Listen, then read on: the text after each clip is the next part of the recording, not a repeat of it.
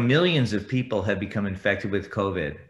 So out of curiosity, do these numbers add to herd immunity, or do these individuals still need to get vaccinated? Okay, so that's a great question and a very important question. Thank you.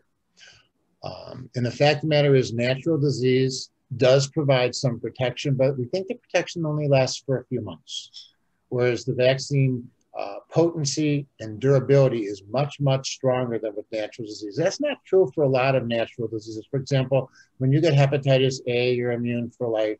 And people that get natural chickenpox, typically you're immune for life. But people that get COVID can get COVID again. And now with these variant strains, particularly some of the variants, you're very high risk to go get COVID again. The vaccine protects even against most of the variants. The vaccines have some decent activity. The boosters are going to be even better. But just because you have natural disease does not mean that you shouldn't get COVID vaccine. So the recommendations from the CDC are that if you do get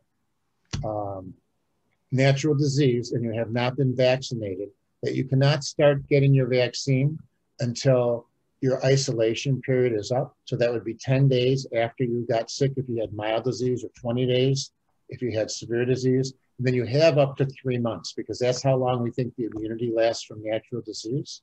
But we want everybody to try to get their vaccine completed within 3 months of when they get natural disease to really give them good, durable, and significant protection. Thanks. Appreciate the response.